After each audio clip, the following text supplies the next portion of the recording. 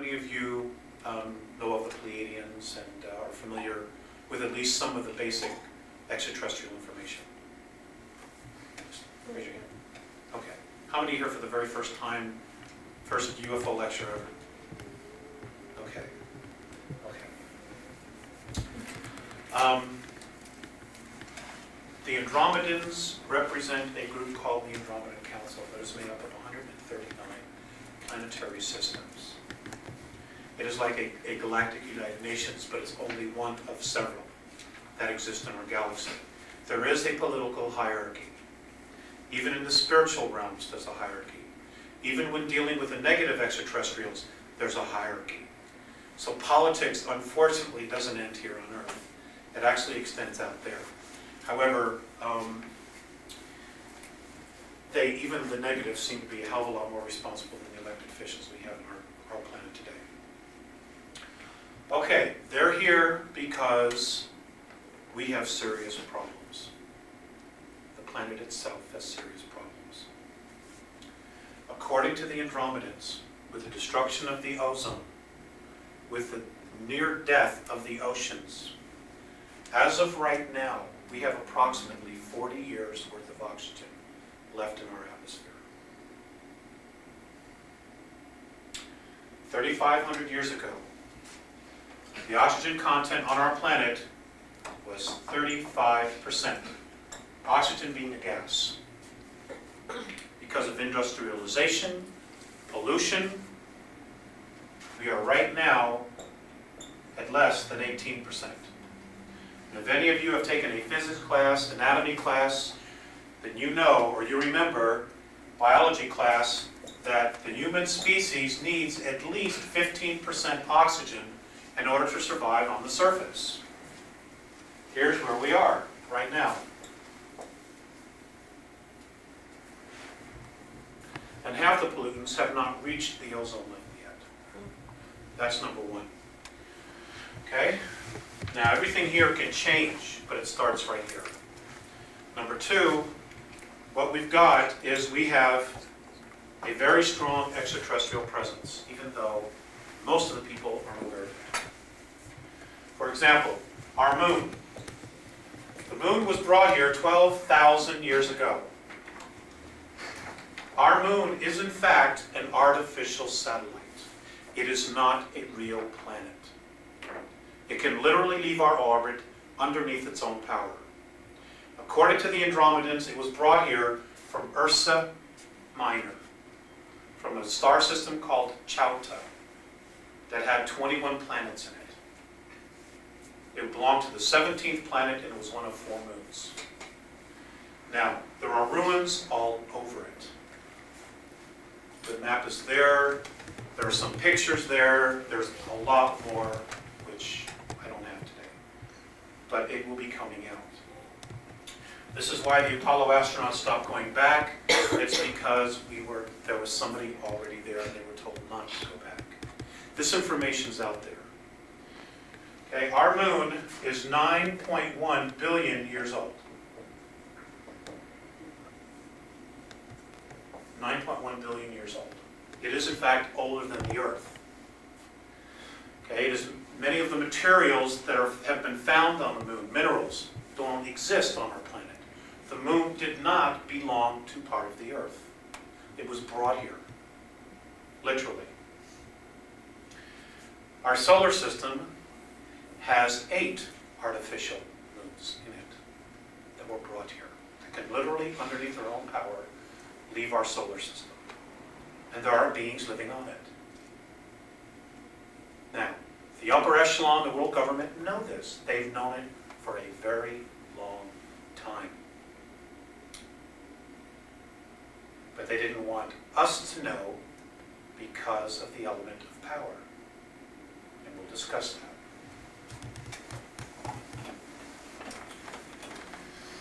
Now,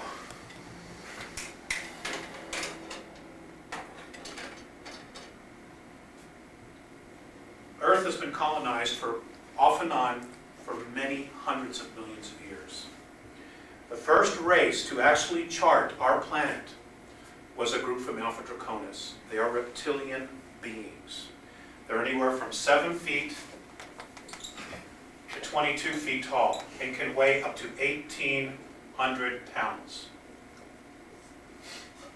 And they don't like human beings. Not here, not anywhere. They were the very first to chart it. They were also the very first to actually have a small colony here 809 million years ago.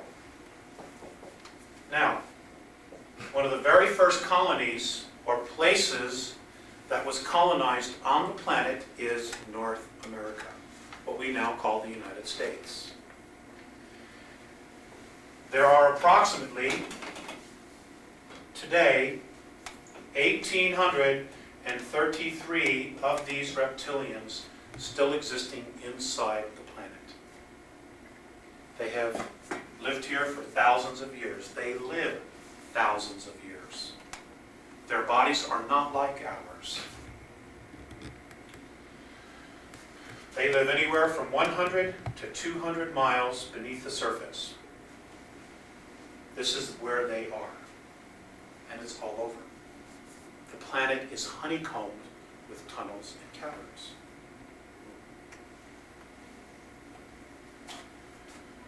There are approximately 18,000 what we know as grays between here and our moon, from underneath the surface of the planet and the moon.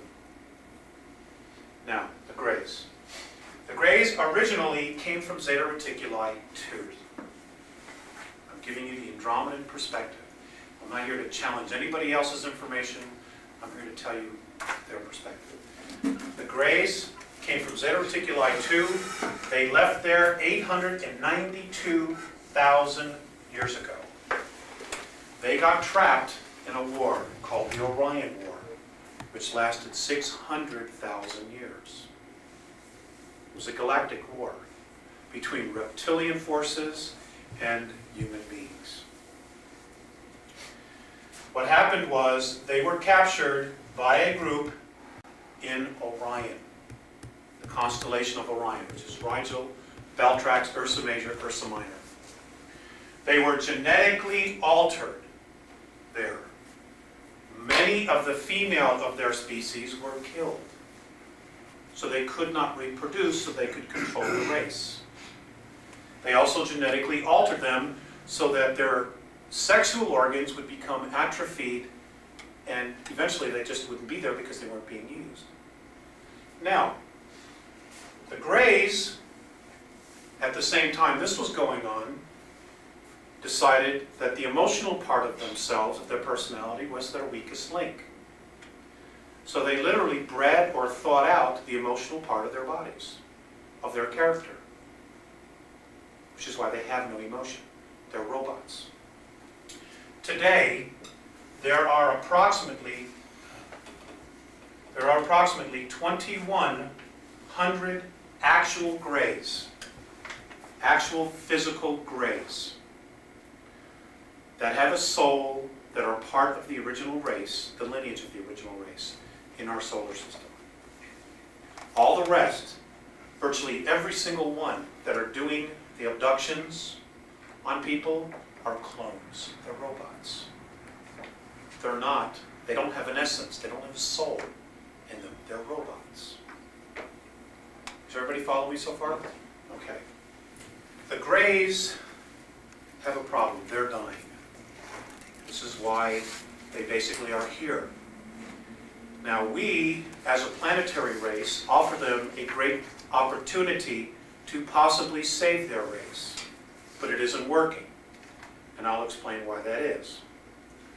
The grays themselves, however, have two agendas, at least two agendas. One is to save their race, and the other is to try to help us evolve. Now I know how that sounds, but let me explain to you the position that they're in and how it's been related to me. The grays are controlled by a group in Orion. Now the Orion group is made up of 9 different races. They are dark. There are some in Orion that are light, but those that are here are dark. They're regressive. They're into control, domination. They do not want us to evolve. And I'll explain why that is, because we hold a polarity of third density. Third density in our spectrum of our universe was an experiment. We are an experiment. But as long as we hold the polarity of third density, they are in control of third density. If we evolve to 4 and to 5 density, there's no longer a third density. Does everybody follow me? Everything becomes light, which is what it originally was. It doesn't become this. It becomes light. Even though it is light now. It vibrates at such a low frequency that it's absolute solid matter. There's a lot of us in the universe stuck in third density. We were not supposed to be in this position, in this density, this long. Many have got addicted to third density, to the physicality of it, to the idea of, if you'll pardon my expression, a sexual orgasm in third density, forgetting what it's like to have a spiritual type of an experience, which is similar to it. Now, here's what happened. The Greys are not only doing this in our system, but this is also going on in 23 other systems in our galaxy. The same scenario, but it's not quite as bad as it is here. Now, the Greys have been totally controlled by the Orions. Since they're dying, there is literally no chance of them breaking free. In other words, they have nowhere to go. The only chance they have to break free from the Orion group is if we evolve. Because if we evolve, this being the neutral point, this being absolute positivity, this being absolute negativity. We are approximately halfway here. If we can evolve, it's not a question of just moving this way any longer. Because everything is in balance. Everything is a polarity. No matter how far you go into the dark, when you flip, you go exactly the same place to the light. So, if we rotate, if we can evolve, if we make the decision to evolve, we will literally move to this position here. Literally changing everything in the middle. Just like that. We will have an effect on everything in our galaxy. Everything. Now, there are wars breaking out all over our galaxy.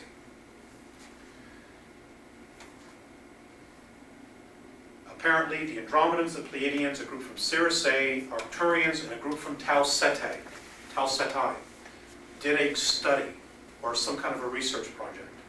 And they decided the quickest way to resolve all of these conflicts was to change the vibration of our solar system. Because our solar system holds the polarity of war. And that doesn't mean we're at fault and we created those other things, because we didn't. But we hold the polarity. Does everybody follow that? Everybody's blank. If you don't understand, speak. I'm easy to talk to. Okay, we hold the polarity of war. We war with ourselves, we war with each other, we war with other countries. This doesn't exist on a lot of other planets. We're very unique in that way. Okay, I'm going to assume that you all understand.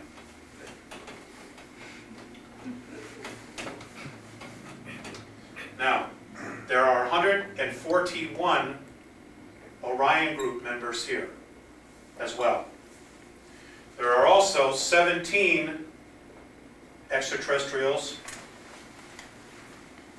from Sirius B. Now, how many of you are familiar with the Montauk information? Montauk project?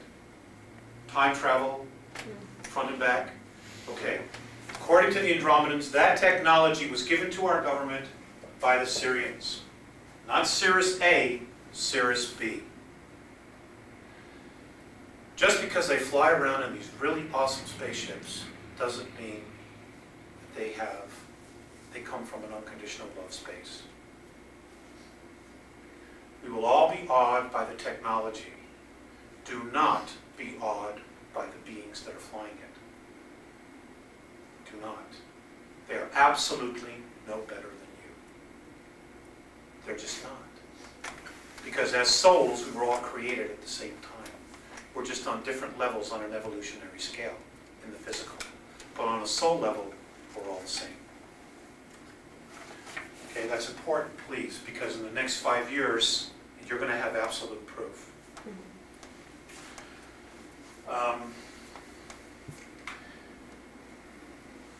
Any questions so far? How does our government line up with each one of these groups? Excellent question. Okay. Our government, well, let me start with World War II. Actually, we'll start in the 1930s. The worldwide government. Okay, the world government.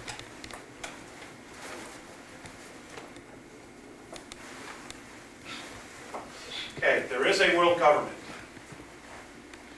It controls all of our lives through the media, militarily, and of course, the big thing, money. Because they've got us all believing we have to have money to survive. Okay? And that's a belief system. You gotta have money to survive. It's a belief system. But we're all there. We're all in it. We're all participating in that belief system. Okay, you've got essentially the Draconans, I'll just put Drax for short, believe that this planet and this solar system belongs to them because they were the first to chart it. They also believe that because they were the first to chart our planet, that they own the planet and everything else on it, which right now is us. Underneath them is the Orions. They do the dirty work for the Drax. There is a hierarchy. Just like in any government, there's a hierarchy. Even the dark forces are organized in a hierarchy, in a hierarchical government. Underneath them are many different groups, but we'll deal specifically with the Greys because that's what we're dealing with. The Greys were the first to make contact with our government. Our government. However, the Greys in 1931 also made contact, before they made contact with our government, with the Germans, with the Nazis. But the Germans told them, go away. We're already in contact with extraterrestrials. And those extraterrestrials were the Giza intelligence. Does everybody know who they are? They were a renegade group of Pleiadians who believed in the Aryan philosophy, of which that's most of our lineage is. The white race, being superior to all the others. Okay, that's where that was born out of. Okay, extraterrestrial. That's where it came from. Everything we virtually know about ourselves, we've been taught. We copied the gods. The mythological gods, the gods of Egypt, the gods of Sumeria, the gods of Babylon, the gods of Atlantis. We just emulated them. We're great copiers. And we saw how they treated each other and how they treated us. And we've just emulated it and passed it on, legacy after legacy. We just continue to pass it on. And now we're at a point where we're either going to destroy ourselves or we're going to evolve. We've literally put ourselves right here in the corner. Literally, as a planetary race. Okay, now, the Pleiadians, to their credit, got rid of Giza intelligence. But they were not in a position to get rid of the Greys. And the reason they were not in a position to get rid of the Greys is because a group within our government signed a treaty. So the researchers who did this, who have come up with this information, are to be congratulated for the research that they've done. Okay? Much of this information I've been able to collaborate and say, yes, they've said, yes, it's true, or no, it's not, it's this information. Okay? And I help to fill in the gaps, but I don't have all the answers either. Now, everybody Everybody follow me to this point? Okay. The Roswell crash did in fact occur. Wasn't the only one. There have been many all over North America and Canada. A lot of them you haven't heard anything about. Now, when World War II was over, many of those that were involved in the spy network, the intelligence network of Germany, including their scientists, were brought to the United States. Many went to Russia. Those that were brought here had information and had dealings with Giza intelligence. So they had a familiarity with the extraterrestrial phenomena. Now first, there was the OSS. Then the OSS became the CIA. Then Truman created the NSA, the National Security Agency. How many of you don't know what that is? I'm not talking about the National Security Council, I'm talking about the National Security Agency.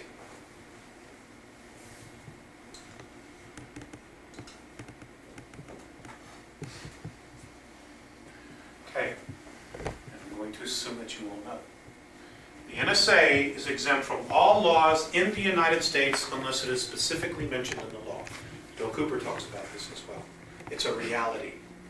It's a reality. You pay the bills, but you have no say about anything that they do. None whatsoever. This group right here is your secret government. Clinton is a janitor. He's a puppet. He's a puppet. He does what he's told. When they say jump, he says how high. Literally. Because they are in contact with the extraterrestrials, they have the technology, and they have the clout. Because when you take the NSA, which has all this extraterrestrial technology and information, and you couple it with the world bankers,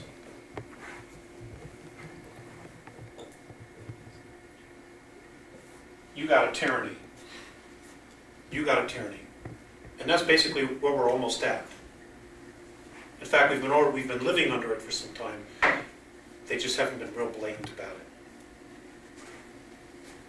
All right, now, in the NSA,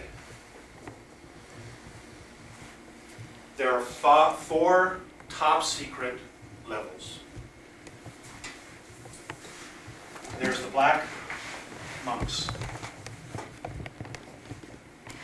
This group here is the priesthood. Remember the legends of Samaria and Egypt? There was the gods, then there was the priesthoods. The priesthoods went into the masses and made sure that whatever the gods wanted was fulfilled. It was done. They carried out the format, the program, whatever it was. Okay? That's what the black monks are. It's the new priesthood. Then you've got the Blue Moon Unit. The Blue Moon Unit is who controls the 3 military bases on the moon. They were also the same group that established the 2 colonies on Mars, which are called Adam and Eve. All of that's on Mars went there from the moon. And I'll describe how that all happened. Then you've got the Ultra 1 unit. Then you have Ultra 2.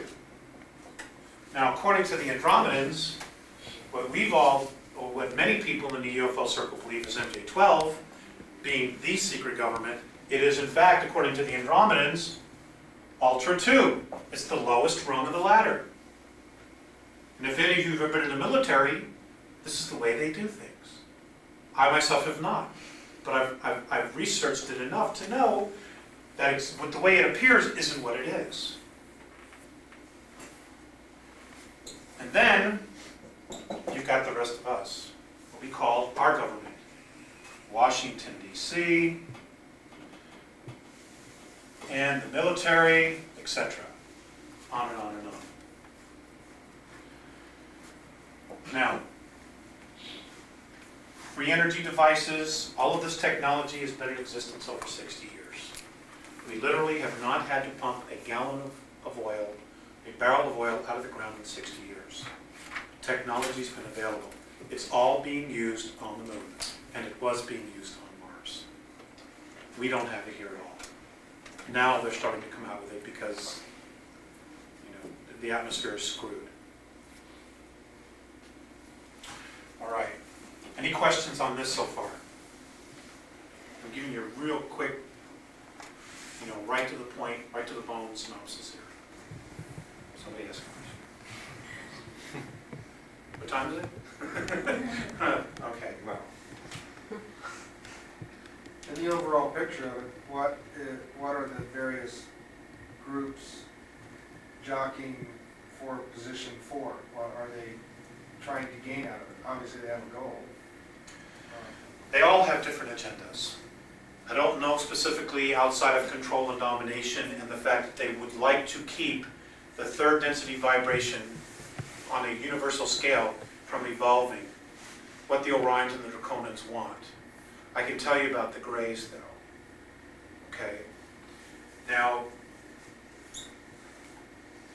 and even the benevolent forces. And that's where we come in. Why so much attention to planet Earth? Why us? We're this little speck, on the outskirts of the galaxy. We're just this little solar system. Well, galactic and intergalactic travel has existed in our universe for 4.4 billion years. Now I'm dealing with linear time, because that's the only way I know how to put it. Many of the extraterrestrial groups that were leaving from their respective star systems, when they would pass through our sector of our galaxy, they would always stop here on Earth. Why? It's beautiful. It's got an abundance of water, which is very rare in our galaxy. It has vegetation and life forms, unlike most other places. And not only that, it was far enough away that they could literally do anything they wanted, and nobody would say anything. It was like a retreat. And they would fly through here, stay 50 years, which is, if you live a lifespan of several thousand years, it's just a weekend. Even though it's 50 years to us, it's almost a lifetime. And they would just play God. Genetically alter this, genetically alter that. They would pick up other life forms as they were exploring. They would drop them off and see if they would evolve here, if they could exist. They tinkered. They did all kinds of things. Now ETs don't value gold and silver or diamonds. They're not into that. What they're into are genetics. That's their valuables, life forms. And we're now moving in that direction ourselves, our scientists. Okay. Well, what's happened is, according to the Andromedans, us, Terrans, Earth human beings, the physical forms that we now have ourselves, is a direct result of the genetic manipulation of at least 22 different races, extraterrestrial races, who tinkered with us. This is why we have approximately 22 different body types on the planet. Now, when I'm talking about body types, different physical and genetic and chemical structural makeups on the planet. There are 22. This is why we have so many different races that have different physical features. Now, because of this manipulation, what's happened is that we, as a planetary race, have become this, like Heinz 57. We have inside of us the genetic as well as racial memories of at least 22 different extraterrestrial races. Which means that we can physically bond or give birth or create with almost any specific species out there, with exception of the Greys. Well, actually, to some degree, we can with the Greys, and the insectoid races. We can't mate with them. But we can with almost any other form, including reptilian. Just a few alterations in our DNA, and it's done. We're the only ones. Now, This is also the only planet in our galaxy where you have so many different races together. Now what's happened, and I'll give the example of Andromeda. The Andromedans are a human race, but they have been so pure, so clean in their DNA, in their genetic melding with the same race, that they are now starting to see signs of genetic breakup. In other words, the line is starting to show some genetic weakness. The Pleiadians will experience this in 1,000,000 years. They will start to see it. The Greys are already experiencing it. And there are other races as well, primarily human races, where this is happening, where the genetic material is starting to break down because of so much interbreeding within the same race, the same family. Follow me so far? There's only one race that can add this genetic boost, the new genetic material, to help them, and it's us. But they can't use our DNA, they can't use our physical structures because of our consciousness. We vibrate at such a low level. They can't use it. Plus, they just can't come down here and steal it like the Greys did, because it's a violation of free will, which is the #1 law. Do not violate free will. Number 2, do not interfere or intervene with an evolving race unless you are asked. Of course, we have been. We have been for the last 5,000 years. Majorly manipulated as a planetary race. So, this is why there's so much attention here. Now, the negatives, the negative forces, and I include the world government in this, are doing everything they can to keep us down, to keep us negative, to keep us divided, warring with each other, all of that. They're doing an excellent job. The benevolent ones, however, want us to come together as a race. They want us to move into an unconditional love or an unconditional responsibility space. But they have to do it in such a way that we think it's our idea, because they can't violate our free will. Does everybody follow that so far? So it's a hell of a situation. It's really complicated. I wish I could say it's black and white, and there it is, but it isn't. It's a very complicated thing. Now, because of the Grey intervention, and because our government, basically the secret government, sold us out, it has forced all of us to evolve now, instead of on a planetary level, on an individual level. Where each one of us has to go inside, and we have to look at ourselves and say, who the hell am I? What am I doing with my life? Is this really what I want to do? Am I really happy with all this? And these are tough, tough questions. Any questions so far? Okay, now, the Andromedans look at the fact that we are the sum total of 22 extraterrestrial races. They also look at the idea that we are spirit, essence. They literally look at us as being royalty, because we're the only ones like this. They think we are royalty. And every time I say that, I get chills. Isn't that awesome? That's the best kept secret on the planet. We're royalty. We don't act like it, but we are.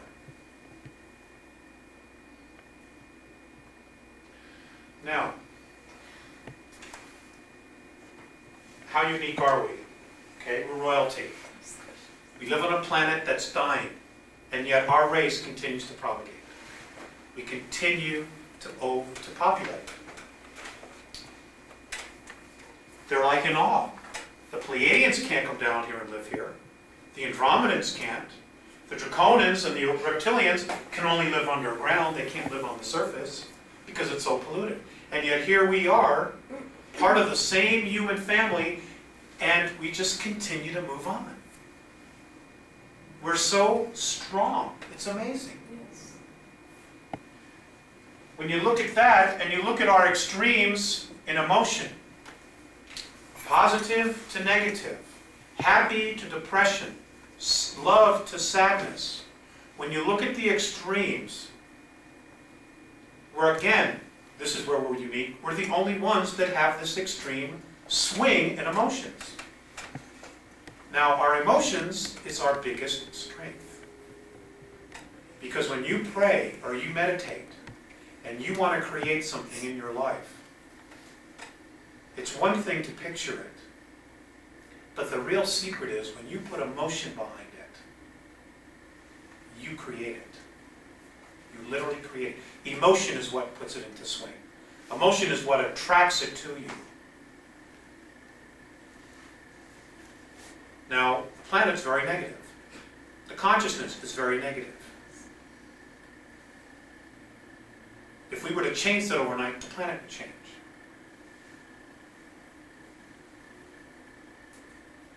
This is our strength, but we got to stop using it against each other. Because the bottom line is, all we have is each other. You know, your checking account, your American Express card is not going to get you to Mars. It's not going to get you on a mothership. You know, all we have is each other. Because we don't have another home. Ashtar is not coming to save you. It isn't going to happen. So don't pack your bags. Okay. Any questions? Yes? Is there concern as such that our destiny, one way or the other, in the end, wouldn't really be of much concern to them? Or is that just the opposite? They're very concerned about what would happen to humans.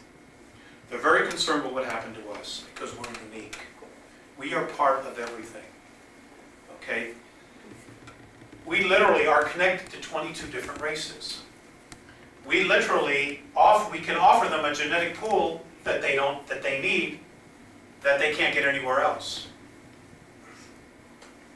There's also the fact that in the process, if we were to destroy ourselves, we would destroy the planet. There's also a possibility the planet itself could self-destruct. I mean, literally just blow itself apart because of the negativity. Now, let's look at that concept. Okay? This is the Earth. If the Earth explodes, what happens to the other planets in our solar system? Their rotations will change around the sun. Okay? Mars, Jupiter, Saturn, they will all start to move in because the gravitational pull is set up like a mechanism. If it's not there, they will literally change their orbit. Okay, our solar system could completely implode or implode maybe several 100 million miles. Now the slack has to be picked up someplace else. Now our solar system is gravitationally connected to the dog star, to Sirius A. Sirius A evolves around Alcyon. So the whole galaxy moves like a Swiss watch. And our galaxy is continuously moving throughout the universe. Well, if it implodes, if our solar system implodes, somewhere down the line, someplace, another solar system is going to have to move and adjust its course, its track, its rotation to fill in the slack. Does everybody follow that? And we will be responsible for not only destroying ourselves and our planet, but possibly killing billions and billions of other life forms we don't even know exist. And they're not about to let us do that without taking some kind of an action. But they truly believe that we can change this. Yes? Is it true that Planet X, that Zachariah Sitchin talks about, the 12th planet is coming into our solar system? And I've heard I've been to several UFO conferences and people have spoke about that. Is there a 12th planet? Yeah, Yes, there is. In fact, there's a 13th as well, according to the Andromedans. There's one that's trailing behind that. Is that going to affect the Earth at all? A couple hundred years from now. Oh, I see. 250 years, I think, to be exact, or a little bit longer. You know, I wouldn't worry about it. I have a question. Yes. When you started out, you said to understand that within, I think you said the end of this year, or the next year, there'll be dramatic changes. Can you kind of be more specific in those changes? Sure. Did everybody hear the question? Okay, about changes?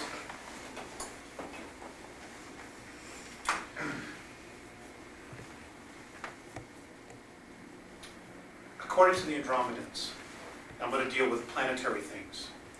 There is a possibility that sometime by the end of May, a part of Japan will sink.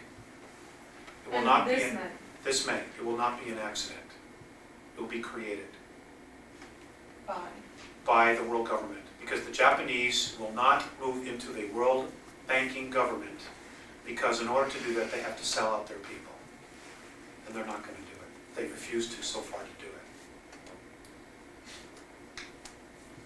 You understand that? Okay. They've also said, and this was a year and a half ago, that by the end of this May, Bill Clinton will have to resign. He would not finish his presidency. They have not said anything to the effect to alter that. But the way things are looking, I don't think that that's going to happen by the end of May. Maybe September it'll happen, because of stuff that goes on, that went on in Arkansas, Nina, and all that. But that's a whole other situation. Is he not cooperating probably, or what? Who? Clinton? Yeah. No, it involves, well, Looks like a willing slave. I don't know exactly what that end of it is, but I know that the lawsuit that's probably going to bring him down involves the guy who wrote the book Compromised. Terry Reid, I think his name is.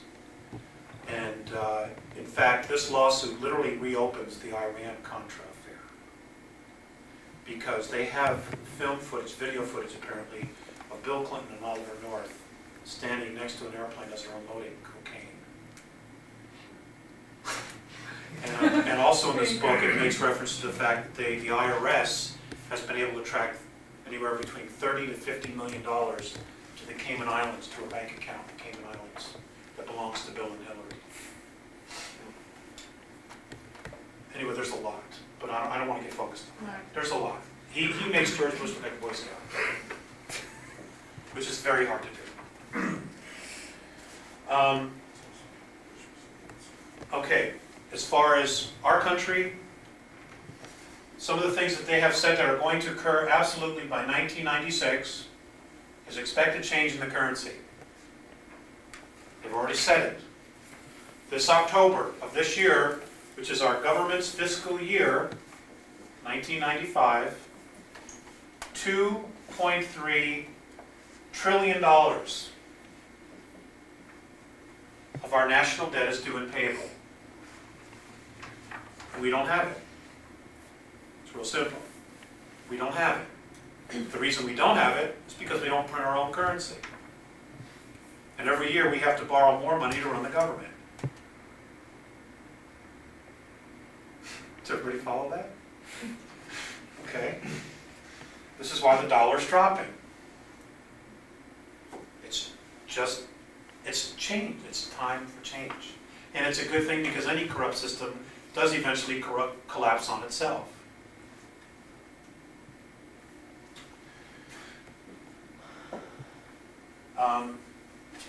There's also a possibility that by the end of the year, and it could be triggered by this financial crisis, that the President of the United States, whether it's Gore or whoever it's going to be, will declare a state of emergency. Now, how many of you are familiar with Executive Order 11490, signed by Richard Nixon in 1972? Okay, it was a list of 23 executive orders which essentially say that in a declared national emergency they can suspend the Constitution up to 5 years, and they send Congress home for 6 months. Okay? The scary thing is it doesn't necessarily state in the law, the executive order, what the national emergency has to be. All he has to do is declare it. And they've also divided, now Jimmy Carter took that executive order, and that in turn in turn, when he signed that, he gave all regulatory power under these executive orders to FEMA, the Federal Emergency Management Act. FEMA then created a program, which is now law, which was signed by George Bush, separating the United States into 10 federal regions. So the plan possibly is to suspend the Constitution and then to split the states up into federal regions so that we can all come back together, and the United States of America as we know it will cease to exist, unless the people rebel and take it back. We have plans for that too. Yes. Yes, I think they've grossly underestimated the people. Now, in 1992, Bill Clinton signed another executive order recognizing the UN Charter as the law of the land. Technically, we no longer have the Constitution as the abiding law of the land. In 1992, it became the United Nations Charter, which is why the United Nations is sending our troops and dictating where our military troops go. It's because of this action. So there's a lot going on. And all of this is being manipulated by the extraterrestrials. They want to take control. They want to implant everyone. Because if they implant you, it's a sign of ownership. It's a stamp of ownership. The implant is. The other races don't have implants. You know, the government's trying to feed people the fact that we have to blend with the grays in order to move into a higher dimension, to evolve. I've even heard this in UFO circles. It's absolutely ludicrous. All the other human races are doing it without becoming part of an alien race, a plant. Now, are there any more questions on this before I change the subject? Yes, sir. Planet Earth there, when was that brought into existence now? Planet Earth? Yeah. Planet Earth Why? is 7.1 billion years old, according to them. That's when it became a physical mass. Okay, it actually started, I don't know, about 640 billion years ago with a gas, starting to form as gas in particles. And it took this amount of time before it became physical mass. Was this designed this way, or just random, or? It happened randomly, but a lot of the genetic life forms, plant life, sea life, human life, primate life, a lot of that was brought here. It was also brought to Mars. Apparently Mars and Earth were almost identical 70 million years ago. But Mars went through a huge catastrophe 69 million years ago, and even went through another war 1 million years ago. The ruins on Mars and all that, some of them are 65, 70, 80, 100 million years old. The space and all that is at least 1 million years old. Now, according to the Andromedans, the face belongs to a group of Orions. That complex was built by Orions. The pyramids were built by Orions. Now, I understand that there's all kinds of coding and geometrics that go with the pyramids, but according to the Andromedans, and this is something they've done in the past, and many other races do, when they find a planet that they want to inhabit it or colonize, and its wobble is so irregular that they can't build anything on it because they don't know 1,000 years to the next whether or not it's going to be destroyed, what they will do to balance the rotation, the orbit of the planet, is put weights on it, like we do with our car tire. These weights are the pyramids. They put them at strategic locations to balance the rotation. This is why the Great Pyramid of Giza is located exactly dead center of all the Earth mass on the planet. It's a weight. That's what it was originally designed to be, was a weight, to balance our rotation. So they would have some semblance of order here, that they wouldn't have to worry about it flipping around and orbiting and pole shifting whenever it wanted to, or wobbling so much like this, you know, that the oceans would just change.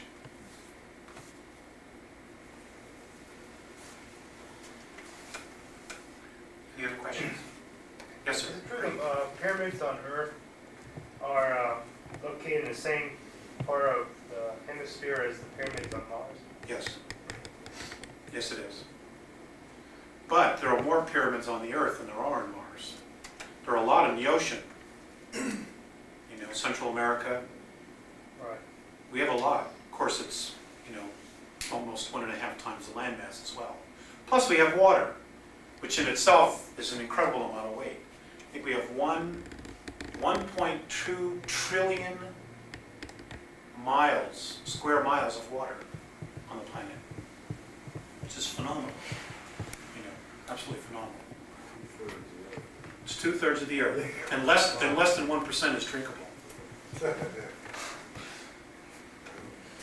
Another question. Somebody else? Yes, sir. Can you give us some of your background and how you came into all this information, et cetera, et cetera?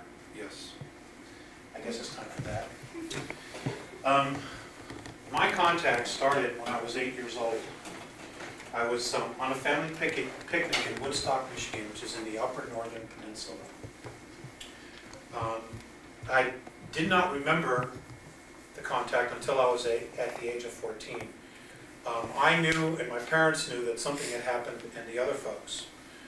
We went out to play hide and go seek, and the grass was very tall. It was in August. It was like the 2nd or 3rd week of August, just before we all went back to school. And I went to lay down in the tall grass and just to hide, okay? Because we have one of our little cousins. She was a female. You know, we made her in, so she had to go around and find us.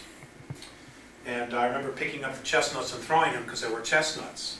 And I made a place for me to lay down. Well, I fell asleep. When I woke up, it was night. It was close to 9 o'clock. Now in August, you know, the sun sets late. So I got up and I walked back. I'm approximately 250, maybe 300 yards from the picnic area. There was a police car there, there was a dog in the back, or state police, I think it was, state trooper, because the guy had the big round hat with the funny thing on the top. When I got back, at first they were all glad to see me, and then my mother walloped me. She gave me a spanking. Where have you been? And I said, well, I was over there. No, you weren't. We were all looking for you. So I took them back with flashlights to where I was, and sure enough, there was my imprint in the grass, and they swore up and down that they had been all through there, and I wasn't there. It wasn't until age 14 that I realized what had happened. And I was asleep. We were living in Elk Grove Village, Illinois. And I was asleep, and I woke up, and I'm lying on a table, flat on my back, and I'm looking up at this light. And there's a very tall, big guy standing next to me, and a short, tiny one. The tiny one had white skin, bald head, looked sort of oriental, but he wasn't, just very old. And the other guy, the big tall one, was light blue skinned, no hair, but built like a Greek god, like this. I had instantaneous recognition of those two guys, two men. The tall one is Morine. He's 2,300 years old in our time. He's from Andromeda. The short one was Phaseus. Now they don't use names like we use names, but those are names that they gave me so that I could call them to accommodate me. That's how I relate to them. They use symbols. Phaseus is 4,300 years old. Actually, he's over there, but that's his approximate age. They're incredible. They're absolutely incredible. They're human beings just like us. They evolved, they were part of the Lyran lineage of the human race. And Lyra itself was destroyed in a war. And everybody just scattered and migrated out to survive. And according to them, and this is probably a good time, I want to add this before I forget, they say, the Andromedans, based on stories that the ancient Draconians have recorded, that the human race was created by another race called the Patal. They have no idea where the Patals are. The human lineage, we have no recording of this, but the Draconians have legends of this because the Draconians then were warring against the Patal. And the Patal was constantly trying to protect this small band, and based on the description, it's the human race. But nobody knows how many millions or billions of years ago that was.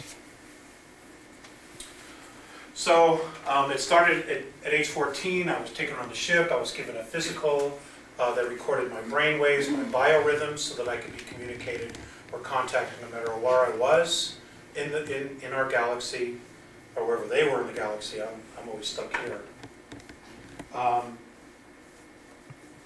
They put me on a brain scanner device. The room that I was in was completely round. This was when you were 8 or 14? Age 14. Okay. There was a table in the middle, that's all that was there. Now, Morane had like a little clicker, you know, like a cable box clicker, you know, when you want to change the channel. It was a device similar to that. He would just push a button, and literally on the walls, all of these meters and telemeters and gauges would literally manifest out of nowhere, out of an absolute wall like this.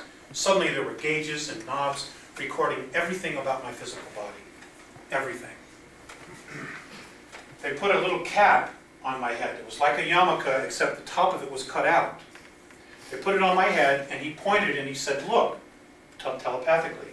And I looked, and another scanner, like a television, appeared on the wall, and it literally, I started seeing pictures, like clips from movies, just going by. Boom, boom, boom, boom, boom, different scenes. And I kept recognizing the main character in these scenes. It was me. It was my entire reincarnational history on the earth, flashing before me. Not the whole life, but scenes of it, of who I was. When this was done, they gave me a little cup, and it was like water. And he said, "Drink it." So I drank it, and they turned around and they watched. On a meter here, they could see it go all the way down. It looked like water, tasted like water, but on a monitor it was blue. And you could see it go all the way down into my organs. And every time I go on board, they give me a physical. And it's because of the environment we live in. Now, when this was done, I got up off the table. All the monitors literally disappeared again. Now there's nothing there but wall. They start to walk this way. I get up off the table, I'm standing there. The stage turns around and says, you know, like this. He says, "Follow." So I started to walk with them. I turn around, the table is gone. Now it's not there. So I said, "How did you do that?" And Morane said, "We manipulated third density so you could have a place to lay." And that's when they started to explain to me that everything is a holograph. The universe, you, me, everything is a holographic projection. And what they do is they use extensively holographic technology. And they can literally create anything in third density, because all it is an idea and vibration. And they literally can create it. How come they can't create a race of beings like us with the genetics that we have that they want to preserve so badly? Because the spirit factor, you can't create spirit. That only comes from one source. That's God. That's the gift. You can create a physical form, but you cannot recreate spirit.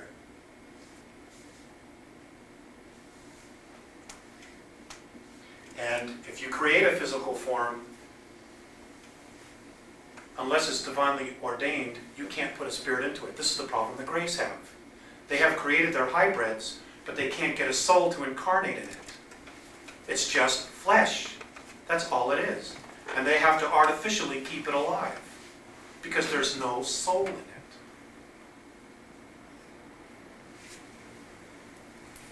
I have a question. Yes. You had remembered when you went in at 14, you'd remembered that you had seen them at 8. Had you been talking to them during that time frame, and when you met with them again at 14, was it been familiar with you? Was it comfortable, or was it frightening? What was the... I had absolutely no fear whatsoever. And no, I didn't talk to them. I So just you- basically from forgot 8 it. to 40, right, and then I at did- 14 right. they... From I 14 guess on- they recontacted you again I at had that point? I had 3 contacts during the age of 14. last At one, 14 there's nothing, then at Right. 14, on the last one, I was told about certain events that would occur in my life and not to feel forsaken. I had one more contact at 16, but I was asleep. I was never awakened for it, and it was just a physical examination. Now at 16, I was living in Pound Ridge, New York, which is upstate. It's near Stamford, Connecticut, Greenwich, Connecticut, in that area, but still in New York State. Near Bedford, Mount Kisco, if anybody knows that area. North of White Plains, up in that area. Then there was nothing. Now I have total memory of these 3 contacts and what I saw and everything. There was nothing until 1985. I had a tax practice in Beverly Hills, and I moved to a 700-acre horse ranch in Malibu, in the Malibu Mountains, Santa Monica Mountains. And in 1985 it started. I started having the dreams. I had a lot of recurrences. I had a meditation with a roommate up at our house in Malibu. And it was in 1985, 1986, it was that time where we had 3 huge rainstorms that came in just days apart from each other, and half of Malibu was washed out. That happens every time it rains. But anyway, we had this meditation, and 22 people showed up. And we were inside meditating. It was great. We were there for about an hour, hour and a half, and then we decided to take a break. Well, 2 brothers went outside, James and I can't remember the other brother's name. They went outside to have a cigarette because we didn't allow smoking in the house. So they went outside, and suddenly James runs back in the house screaming, "Oh my God, you got to see this, you got to see this." So we all start going outside. Now it's mud, you know, because it's a ranch. And you look up, and up in the sky, there was a complete circle of open space. And inside the circle were 11 stars, like this. I got 22 witnesses to this. Okay? There were 11 stars. So we all start to hold hands. And we start to meditate now outside. Well, as we formed the circle, the stars started to change. And what they did was they moved and they formed a straight line. Just like this. Now there are people there that started to cry, grown men. You know, one guy was, "Oh my God, this is my first sighting. 17 years I've been into this. This is the first time I'm seeing a UFO. And there are these stars moving all over the sky in this one clear space of sky." Well, they suddenly started to spread apart like this and form the circle again. Okay? However, one in the middle stayed. One stayed in the middle. Now, directly across from me, there was a gentleman by the name of Bill Jones. He lives in Canoga Park, California. William Jones. He was an Army photographer. He was in Laos. Worked with intelligence during Vietnam. He opened his mouth, and before he could even finish saying what his thought was, the one in the middle started to move. He said, "Why don't we ask the one in the middle to do a figure 8? Well, before he could even finish his sentence, the one in the middle did a lazy figure 8. Now, almost everybody was crying. And just as quick as this was open, it just went, and it ended, just like that. And I got to tell you, folks, those 22 people scattered, boom, like this. You know, you turn on the light in a restaurant and you got roaches on the floor, you turn on that light and they scatter. People left like, they were gone, just like that. It was intense. It was really, really intense. And that's when the contact started. A few nights later, I woke up. I had this incredible desire to go hiking. And if you know that area at all, Santa Monica Mountains, you can hike anywhere. There's not a lot of homes. And I grabbed the dog. It's 2 o'clock in the morning. It was a full moon. And I went to this area off a Mulholland Highway. Walked on the trail, had my flashlight in case I needed it, my pack with water, and the dogs. And we come around this bend, and there's Visayas standing in the pathway. And that's when the contact started all over again. And they've been consistent since then. They've even been physical, either physical or telepathic. As far as physicals, I've had over 187 physical contacts. The The last 2 months, I've had 4, they've all been telepathic.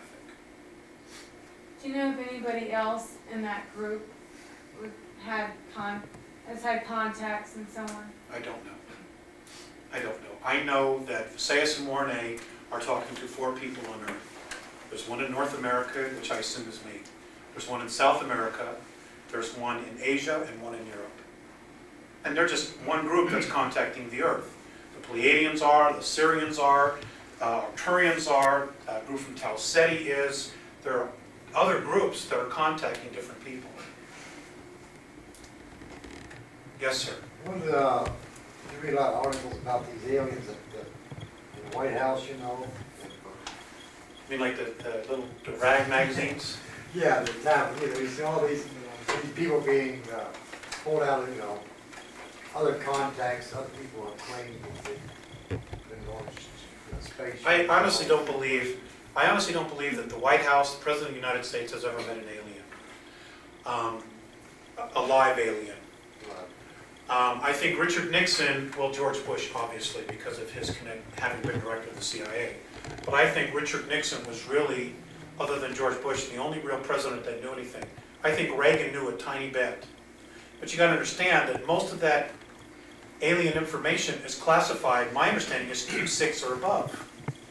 The president is a Q5. He can't even go to Area 51. His security clearance isn't high enough for the president to go to Area 51 in Nevada. Now, Richard Nixon, and this is in Jackie Gleason's autobiography, was playing golf with a great one, Jackie Gleason. And apparently they had a few drinks or a few cigars. And anyway, they got in the limousine and he took Jackie Gleason to Hempstead Air Force Base in Florida. And they took him to an unmarked hangar. They went downstairs several floors. And he actually showed Jackie Gleason in a cryogenic storage the bodies of 4 aliens. And Jackie Gleason has this in his autobiography. And where I found this out was on one of those airline magazines on American Airlines. You know, so it's out there, little bits and pieces. You know, they're trying to, one portion of the government is trying to tell people, just like this article here, you know, regarding Mars. You know, we're told for years that it's 95% carbon dioxide, tiny bit of oxygen, can't live there, very hostile, all this stuff. When here this article dated Thursday, March 23rd, 1985, it admits that in 1971 that they knew the atmosphere of Mars was rich in ozone. Ozone is O3, that's oxygen. Every spring we see the north and south polar caps of Mars melt. They admit it's water. But in the next breath, they say, well, the temperature never gets more than 40 degrees below zero. Well, how does water melt at 40 degrees below zero? Impossible.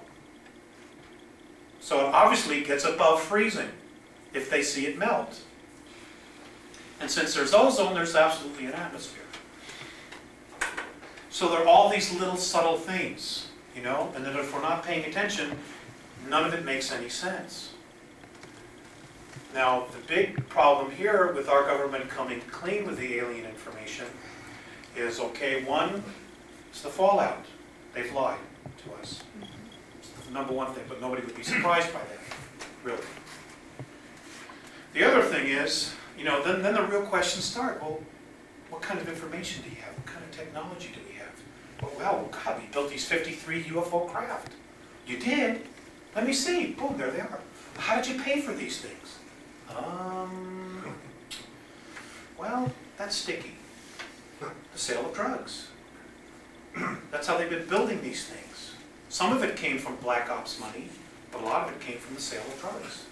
And I don't think anybody on the planet doesn't know that the CIA is doing this. And since we're And the spiritual minute- beings, why should we be afraid of you? Right. And the minute they come out with this, what do you think is going to happen in the streets when people find out that the drug problem, the drug war that we can't win is our own government doing it? Whoops. Civil war. It'll happen overnight. Overnight. The police will be the first ones to, you know, I mean, they're out there in the streets every day dealing with this energy, getting shot by drug addicts. by pushers, by the whole shebang, you know. And something they can't win because it's our government bringing the stuff in. We have AWACS, satellites, Coast Guard, Air Force, Navy, Border Patrol. You can't get a mosquito in here unless it's supposed to be here. Bottom line. Yes, you. Wouldn't the effect on religion be more if they came out and said, here, we got all this stuff we've been talking, wouldn't that affect religion more than anything? Cause more chaos than, you were selling drugs, but just the thought that there are a lot more races out there you were talking to, wouldn't that disrupt religion? Because we're the, we're made in God's image, we're the only ones here supposedly, by most Well, religions. you mean that lie? Yeah. Yeah. I'm not here to offend anybody. They have their own perspective. They basically feel, and I know some of the other extraterrestrial races feel the same way, that our religions have completely outlived their usefulness by 450 years. And that they literally are holding us back from evolving as a planetary race. They, in fact, are governments. That's how they view religions. They're governments.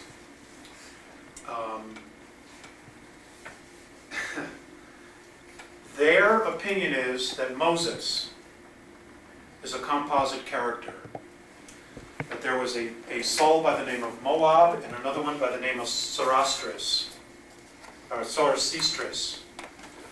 And that the actual Exodus that is in the Bible was the Chaldean Exodus. It wasn't the Jewish Exodus out of Egypt. But it was just the story was rewritten and changed thousands of years ago. This is their opinion. Just their opinion. You take it for what you want. They also say that in the New Testament, the hero of the New Testament is also a composite character. And to support that, at least part of that, in 1961, the Vatican, during the Second Ecumenical Council, admitted to 14 different plagiarisms in the New Testament, but they would not be specific what the plagiarisms were. The Sermon on the Mount that is attributed in the New Testament to Jesus. In a Turkish museum in Istanbul, they have, in the handwriting of a Greek senator, the exact same speech, word for word, written by a Greek senator, and it's dated 64 AD, and apparently was given by one by the name of Apollonius of Tyana, who was a Cappadocian sage, to the Greek Senate. And apparently the Catholic Church has been trying for about 55 years to get their hands on that. And then there's the Dead Sea Scrolls. They let those out, and now you can't get them again because it tells a very different story. So there's a lot. There's a lot going on. The bottom line is, though, that we should all try to be Christ-like. And there absolutely, positively is a God. Even the negative ones say that. But they call it a mind. But that tells you where they're at. But there is a God. Something created all of this. Yes, sir? That's what I was going to ask you. All these planets and all, do they have a creator, one individual that are claiming, or is it, how do they come into existence? Okay, that's a great question. Can you answer? The Andromedans call God the Isness.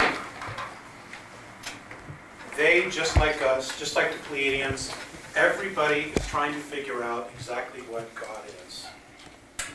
Nobody knows, other than the fact that he, she, it exists. According to the Andromedans, if we had to put a gender to it, it would be female. Because God is literally the manifestation of creation. And they say in their teachings that the thought, the idea, is the masculine, and the actual birthing of it is the feminine. So, here's what they say has happened, or what they said how our universe came to be. Apparently, every single one of us, including the matter, almost all the matter that is in our now present universe, came from someplace else. Apparently it came from another universe. And here's what's happened. And this is how they taught me. Apparently what's happened is based on time and space. Some other universe, the frequency started to evolve. It sped up and everything started to evolve, except for those things that chose not to evolve. And it is, in fact, a decision. What happened was, as the frequency got higher, those things that were in negativity or fear became very heavy in weight, in frequency. It's like this. Okay, fifth density is in this same room, but we can't see it because it oscillates at a higher frequency. But we all know about third density. What happened was, those things that were third density and other vibrations formed sacs in time and space. And as these frequencies continued to get higher and higher, these got heavier and heavier. Now, since God never wastes anything, especially things that are spirit, what happened was, at some point, they broke out of the time-space sac that they were in and literally exploded. Now, in the Andromedan perspective, consciousness is not your thoughts. It's the space in which you are that you create to evolve in. That's what consciousness is in their teachings. So literally, these energies, these things that were in these sacs, literally created a space for them to explode into so they can continue to evolve. It's like you take a water balloon, you fill it with water. You take a pin and you pop it, boom, it explodes, all the water comes out. Right? That's just exactly the same procedure. Everything that's matter came out of the black holes. Every galaxy has, according to them, at the base of it, a black hole. Everything came out of a black hole. Black holes are literally portals to different universes, but we can't go in them. Now what's happening is the exact same thing. Right now, it's happening again. For some of us, this is the second time around. But for all of us, it's the second time around. We have a choice again, whether to evolve or to start all over again. The same thing is happening. Apparently on March 23rd of 1994, 19 suns in our galaxy pole shifted, totally flipped and changed their frequency. Other stars have done it since then. In fact, they have said that our sun would actually be doing it as well between now and 2011. Would also be a pole shift and changing its frequency.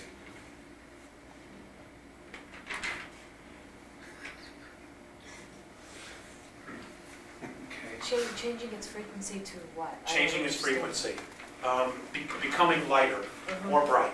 Oh, okay. Now, apparently what happened on March 23rd is simultaneously, as this pole shift occurred, emanating from all the black holes in our universe, a color and sound frequency started emanating.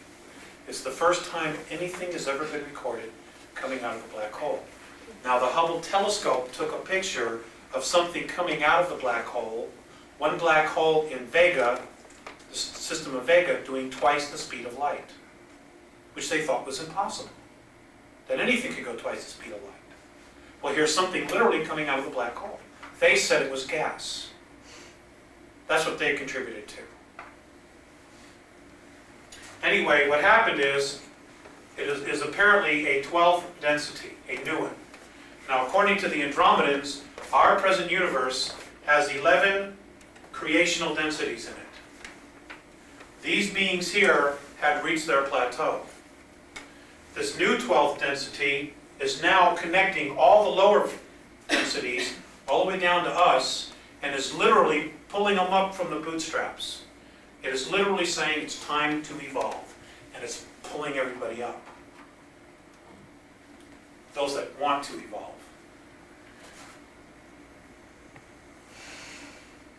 So the whole process has started all over again. On our third density realm, and we live in a density realm where we have a 72 color spectrum. The color of aquamarine is the new color that's on our band. In other words, we're going to have a 73. For a short period of time, a 73 color spectrum. Before December 3rd, 2013, when we move into fifth density. For those of us who survive, physically, the Earth changes. And the vibrational frequencies, by December 3rd, 2013, the entire planet and us are supposed to be in fifth density. Where the color spectrum jumps from 73 to 210 color spectrum. It'll happen just like that.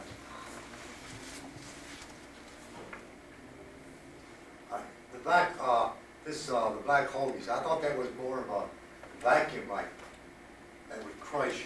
If something went in, it would crush it. You're saying something came out. That's exactly right. It must have come out awful, but you say faster than it. Well, you're talking about God here. You're talking about God. Now, according to the Andromedans, this 12th density does not have the dual polarities. It's only got one. Positive. So apparently the decision's been made that enough is enough. You're all going to evolve. Now, between us and the dog star Sirius, there is a black hole beginning to be formed. In Perseus, there's another black hole being formed. And others, I only know about these two in particular. And negativity is moving in the general vicinities of those areas. Now, there's an awful lot of negativity in our star system right now, in our sector. There's civil war going on in Perseus right now, all over that star system. And apparently what's happening is exactly what happened before. This is why the astronomers are looking at stars, and they're older than based on our technology, which is infinitesimal, but they're looking at stars that are older than the known galaxy or the known universe. It's because all this stuff, including us, came from someplace else. We are literally ageless. We are literally eternal. We really are. You know, this is just, it's a suit. It's all it is. You're saying when death comes in, you go to a different plane, a higher plane, or? You go to another frequency. Frequency, okay. You go to another frequency. Now, a lot of people say fourth density. Let me try to clear up something for you here. So I hope I can. Fourth density, we are already in fourth density. You're already in it. Height, width, breadth, and time. That's fourth density. Fifth density is light, a higher frequency of light. What's happening is we are moving from third, we're already in fourth, we're moving into a higher frequency of fourth, and then into fifth. It's going to happen really fast for those of us who choose to evolve. Because it's just time. It's just time to do it. You know, there's no accident that we're here. There's a lot of metaphysical teachings that say we need to get to fourth density. We're already in fourth density. And even as we move closer and we become all telepathic, we all become clairvoyant, and we start evolving our spiritual skills, which are ingrained in all of us. When those start to just appear, you are still going to be in a physical form. You're still going to need food. You're still going to need water. You're still going to need shelter. It isn't until we get to fifth density that our bodies become light. And then all you need is the sun, or a sun. That's your nourishment, is more light. Then you don't need to worry about water, food, you know, a Robinson CNR suit. You don't have to worry about any of that stuff then.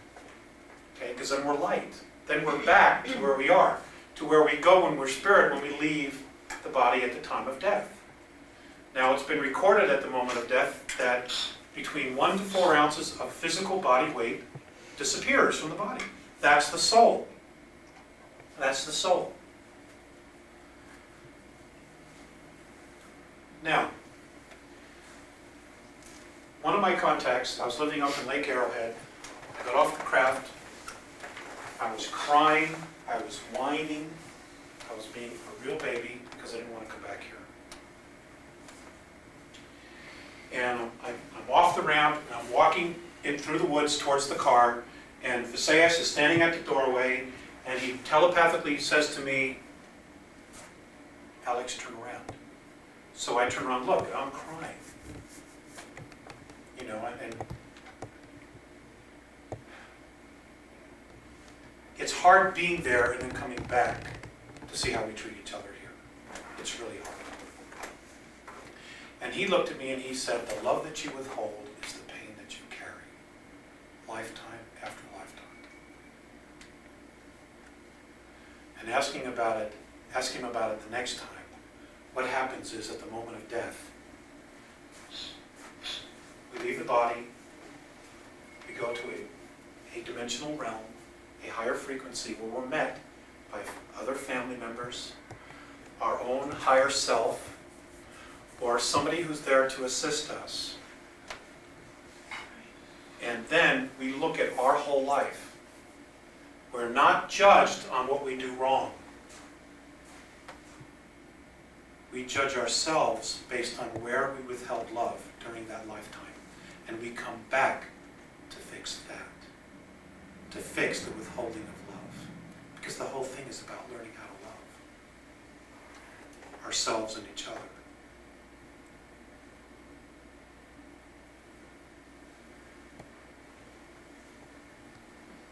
So, as far as this being judged, purgatory and hell, it's crap, folks. It's total BS. That's not reality. That's propaganda. That's church propaganda. You know, we were talking today. Today's Easter Sunday. You notice how Easter changes? The date changes. Sometimes it happens, you know, on different dates. Well, you know, didn't Jesus get crucified on one particular day? Why is it that they keep changing the date? You know? I asked a priest about that once. He says, well, because it ties in with the spring equinox. I said, so what you're saying is that the holiday is celebrated for the benefit of man and not for God. And he didn't answer it. He got really spooked and he says, well, you need to discuss that with the bishop. I knew I had him on the ropes, but he didn't bite, so, you know. Any other questions? Yes, sir. Do you know how soon it's going to be that this is all going to take place or come down? I know it's happening right now, but is when we're going to evolve?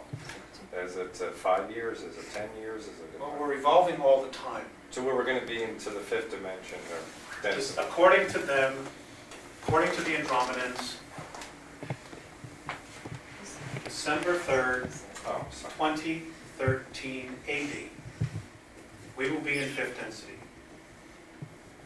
That's graduation day. That's where you get your cap and your gown and your diploma. And we're physically going to be lighter, is that it? Or Our physical bodies will turn into light. it's not too far off. Do you ever have an out-of-body experience?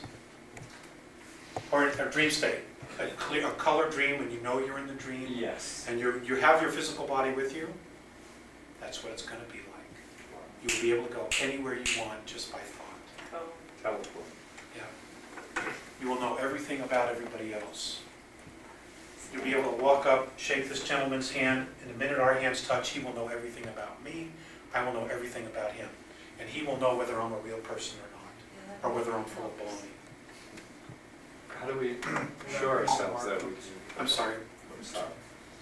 I was going to say, how do we assure ourselves that we can evolve? Is there certain guidelines we have to have? Or, It's a decision. Yeah. Do you love yourself? Do you love everything about yourself? I'm trying to. Keep trying. Yeah. That's the reason we're all still here. That's why we're all still here. Until we can honestly say with complete integrity, I truly love myself, then we're done. Then it's done. And that's a hell of a lesson. You know, that's a hell of a lesson. You know, because we have so many lifetimes of conditioning. So many lifetimes of conditioning. And it's just time to let it go. You know, and move into a space of who do you want to be? And then create it. I mean, there's nothing we can't make. There's nothing we can't create in our lives. You know? Nothing.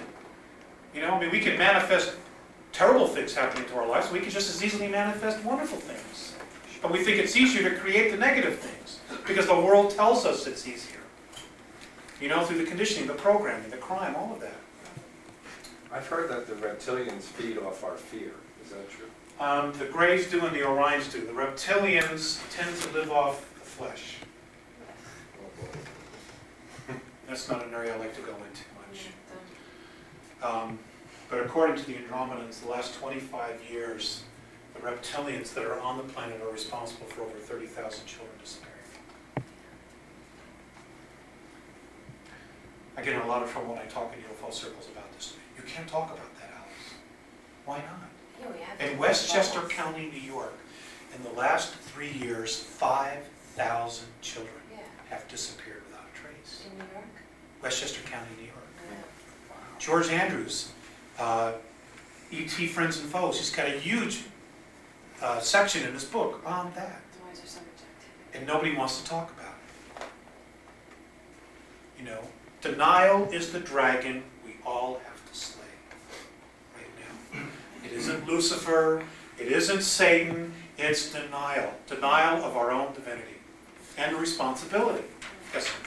Is it the missing people or children who disappear, is it just Draconians, or are there other races taking children just for other purposes to take them back? Greys have done extensively taken children as well. A lot of them are on their motherships. A lot of the children were taken to Phobos, which is also an artificial satellite. And they've been experimented on. On the planet as a whole, over 100,000 people a year vanish without a trace. On the planet. They figure 25,000 in the United States on an average. Just disappear without a trace. What about adults? If adults, if they're free spirits, they can't touch you as free spirit, or can they? As a free spirit. Yeah, in other words, the way I understand you're saying that some of these people can't bother you, you know. They can't own your soul. Soul. They can't, no. Can't. The soul's eternal. You know, but your soul's in this physical form. Right. You know, and that's easy to cart around. Well, who picks these, I mean, not dragons, but these Tyrians? Do they have people like us who go after these children? They sure can't come 8 miles up. They can't get them on the earth. I don't know. They have help. They have help. They have help. They have help. Yes. Somebody on the surface is gathering the children and taking them to them. That's all I'm going to say, because I'll get in big trouble, especially now on video. Okay? But just think out the process. Take it apart, take the whole thing apart, and figure out how could they get there. And you'll come up with the answer. It's real plain. It's real plain. And who stands to benefit by giving them? Children. And they like children.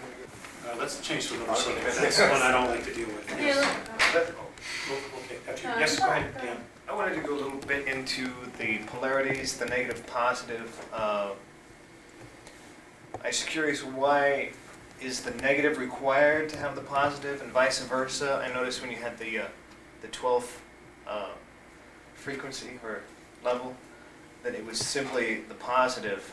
Now, is there still a corresponding negative to that? Okay, that's a good point. Okay, we have 11 creational densities. There is always a duality. Now, up until you reach the 6th density, the positive and negative polarities commingle with each other. They interweave, like this. When you get to 7th, the two share a space, but they do not commingle. Now, since I've not been to seventh density, all I can give you is what's been explained to me. The two can coexist simultaneously in the same space, but at the same time, they're not commingled. In other words, if I'm a negative soul and you're a positive soul, you will see what I'm doing, but whatever I do will have absolutely no effect on you. None whatsoever, even though it's in the same space. Where here on Earth, you know, I can do something to affect your reality. Okay? Which leads me into another thing. Folks, we're told in metaphysics, we're taught in metaphysics, that you are responsible for everything in your life. That you absolutely, positively create your own reality. Part of that is true. But there is such a thing as a violation of free will. There is. If there was no such thing, there'd be no karma. If there was no violation of free will, there would be karma. Is that something that's, It's a blind. is it something that's imposed though, or is it something that's No, we're inherent? taught. It's a metaphysical blind. And the whole purpose is to get you to take responsibility for what somebody else does to you, which lets them off the hook. Now this belief system was, of course, started by the ETs themselves, because they've been messing with us all this time. All this time. They're the ones responsible for creating religions. Literally. Literally. And it was to divide and separate us. At one time, we all spoke the same language on the planet. And the last time we all spoke the same language, the language was the Tamil language of India. That was the one language we all spoke. But we got too powerful. Remember the movie Stargate? You guys seen the movie Stargate? Yes. The people came together, rebelled against the gods. There's so much truth in that movie, you have no idea. So much. Well, this is what happened. So they split us up. And all the languages that we have on the planet now are derivative of extraterrestrial languages. They taught us languages they already knew, as opposed to just creating up words. So all of our languages are extraterrestrial, virtually all of them. The original root languages are ET. They're alien languages. It's fascinating, the stuff that we have right underneath our nose. It really is. Okay, so the polarities. This new 12th density apparently just has one. And it's because it's at the highest point that it is electrically changing and altering all the frequencies. It's also, my understanding is, connecting them. Now, it used to be that as you went from one density to another, you would have to change your physical form. At the higher dimensions, you could not be a human being. Take a human physical form like we have now, or this type of shape. You'd have to have something completely different. Well, apparently, this is changing all this. This new 12th dimension, you can literally, at least preliminary reports are this, that you can literally go from here and evolve all the way through the ranks, maintaining your physical human form if you so choose to. In other words, we have absolutely more freedom now than we've had before. And the whole goal is one of freedom. The higher you become evolved, the more freer you become. It's not supposed to be this way, where you can't scratch your neck or scratch the back of your head without somebody saying something about it. It's ridiculous. It's absolutely ridiculous. Everything is against the law here. I used to work for Internal Revenue Service. I worked for them for 11 months. I was a tax collector. I'm sorry. That was my lesson. But at the time I went in broad-eyed and bushy-tailed and I thought I was doing the government service. This is when I believed in the government. And it's an absolute fact that the IRS has so many laws that no matter what you do, you're breaking at least one of them. You're breaking at least one. And you can't help it. You can't help it. You know, it's ridiculous. It's absolutely ridiculous. Okay, as far as physical changes in the United States or on the planet itself, basically, learn to live without money, number one. Which means we're going to be going back to like the 1850s, 1860s, 1870s, when communities came together and everybody worked together for the benefit of the whole. In other words, you know what your neighbors are doing and they know what you're doing. You know, the doors are open, nobody has to lock them, you all band together. Growing food, things like that. As far as the government, go out on a limb here. Actually, it's not a limb, I just don't like to talk about this. Expect some kind of civil war in the United States to last for at least 8 months. It's going to happen. Now, Sue, what is your Between now and opinion? between now and 1998. Expect the UN troops in major cities to go door to door trying to collect weapons. Expect it. And expect the militias to be the first to become more and more prevalent, and expect the Vietnam veterans to be the very first to stand up and say, that's it, and take the stand first. Then it'll be the militias, then it'll be the local police forces. And then maybe some National Guard troops. Most of our active military troops are being sent out of the United States. When you say They're stand being up and say, replaced by UN troops. when you say stand up and say that's it, you mean that's it, no more, or that's it? Yeah, they take a stand. Right. They take a stand and say, you're not controlling us, this is way out of line, yeah. The Andromedans support a one world government, but they do not support the one world government based on greed, corruption, and professional politicians, which is what we have now. You know, their opinion is that if we were truly to form a one world government for the benefit of all people, it would be based on our Constitution and Bill of Rights. And in fact, they're trying to shred those. The UN Charter is, well, it's a corporation. And we become resources, a natural resource of that corporation. And that's all you are, is a natural resource.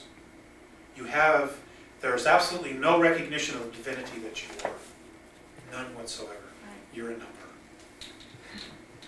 What is the best state, one state to be in when all this happens? Actually, the best place to be would be out of the United States. True. But we're going to stick it out. Why do you say out of the United States? Because the United States is the most corrupt nation in the world. And this is not easy for me to say this. Right. Well, I love the United States. I have a 13-star flag hanging up in my wall at home. If you're in the United States, you're going to be affected by the Civil War. You're going to be affected by martial law. Martial law in the United States is not going to be in Mexico, Brazil, Argentina, or Peru, or Chile. It's going to be in the United States. Do you follow me? sure, absolutely. Okay. So that's But we're going to be States. here. We're not going to bail. People have just had it. Sure. You know, we've had it. We've been rebels. Television has inoculated us to be warriors. You know, and you know, on an intellectual, on a mental level, there are a lot of sheep on an intellectual level in the United States.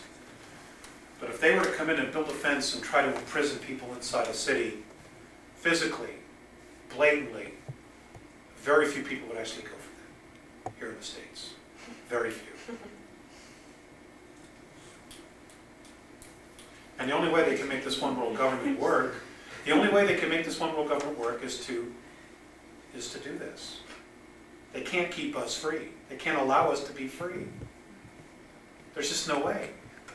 Plus, karmically, we're responsible for a lot of the stuff because we invited the Greys down here in the first place. But the Greys, their agenda is completely different. They want to enslave the world. They want to violate your free will. And that is a no-no. Now, if you give them your power, if you give it to them and say, okay, sure, fine, just make me safe. Just guarantee that I'll have a home, and I can raise my kids, and I'll give you all the power you want. Then you deserve what you get. And there will be some who do that. And they deserve neither freedom or anything else if you give away your rights. And that's my opinion. I don't do a good sheeple. I never have. Yes, somebody else had a hand, yes. About a year ago, the various Border Patrol units went under a training program where they were testing and practicing with their surveillance technology from one side to the other. They spent, in a 10-day period, they spent 2 days learning how to keep aliens from coming into the United States. They spent 8 days keeping Americans from Going into Mexico. out. So they were learning, there was a big flap in the Border Patrol at that time.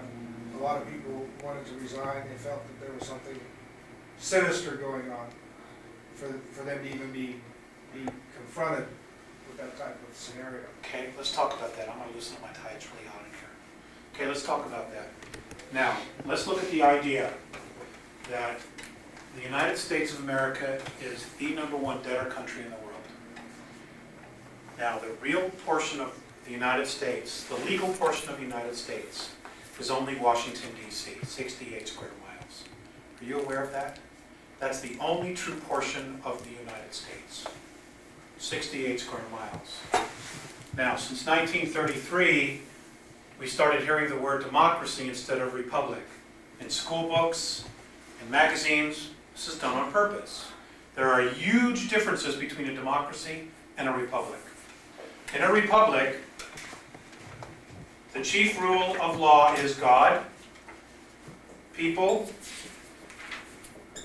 state, and then federal. Okay, this is a republic.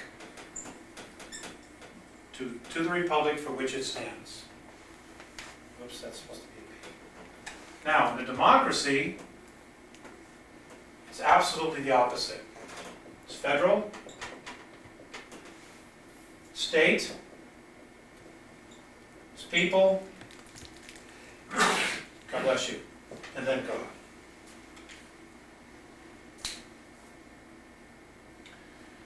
The United States of America, if you were to take all the mortgages that you now have on your property, if you were to take every debt to a credit card, to a bank that you have, department store, if you were to take everything that the government did, all the defense contractors, all the money they borrowed, even the money that the banks borrowed from the Federal Reserve to keep the United States operating, right now, today, the United States of America as a country, including all the 50 individual states, is $24 trillion in debt. 24 trillion. If you were to force sale the entire United States at a bankruptcy sale, private and public land and property, you're talking about $7 trillion at a forced bankruptcy sale. This is why they want to keep people in the United States. Because we, as a natural resource, have been pledged to a group of men as bankers as a natural resource. They own our wages. They own our wages. It's pledged. Get a Black's Law dictionary. Look this stuff up. I'm not making this up. This is reality. We have literally been sold out.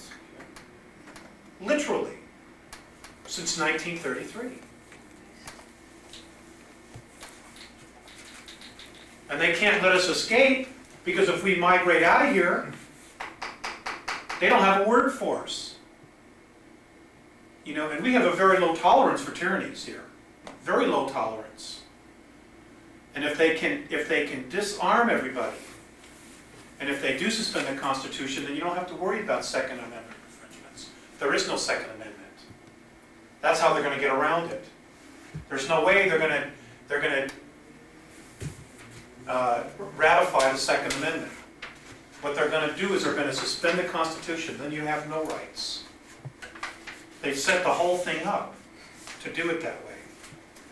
If they can disarm everybody, then it's done. It's over. Now, I'm not an advocate of violence. I'm not. Absolutely not. But I'm not an advocate of slavery either. You know, I believe that if you go to work and you work 40, 50 hours, you deserve to take home what you owe, what you've earned, and raise your family. I'm not opposed to giving the government a little piece to run the nation. But this is ridiculous. What they've done is absolutely ridiculous. Right. Absolutely ridiculous.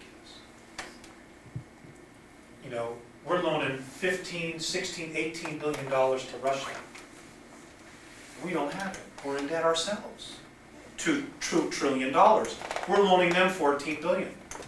And you know how they guaranteed the 14 billion to the Russians? They pledged our wages. So if the Russians don't pay, and they're notorious for not paying, we end up paying it. Did they ask you if they could do it? Did you get a chance to vote on it? No, some imbecile in Washington cut a deal that you, your kids, and your grandchildren got to pay for. It isn't right. It just isn't right. Thomas Jefferson, it's almost taboo not to even to quote Thomas Jefferson now on a university campus because of some of the things that he said. One of the things that he said was a little revolution's a good thing every once in a while. He did say that. The tree of freedom needs to be Water. fertilized with a little blood once in a while. Once in a blue moon, or water. But actually it doesn't need to be. You know, there doesn't need to be bloodshed. You know, we don't need to struggle with this. Basically what needs to happen is that all the states just have to make a decision, and the people of the states have got to get on their state representatives. They need to send people to Washington and just basically walk in and say, you guys are fired. Boom. And just let everybody go home. You're fired. Declare an emergency and re-elect an entirely new Congress and government. Get rid of the Federal Reserve, get rid of the Internal Revenue Service, get rid of the Department of Defense, all of those private corporations that call themselves the government of Washington, D.C., just get rid of them.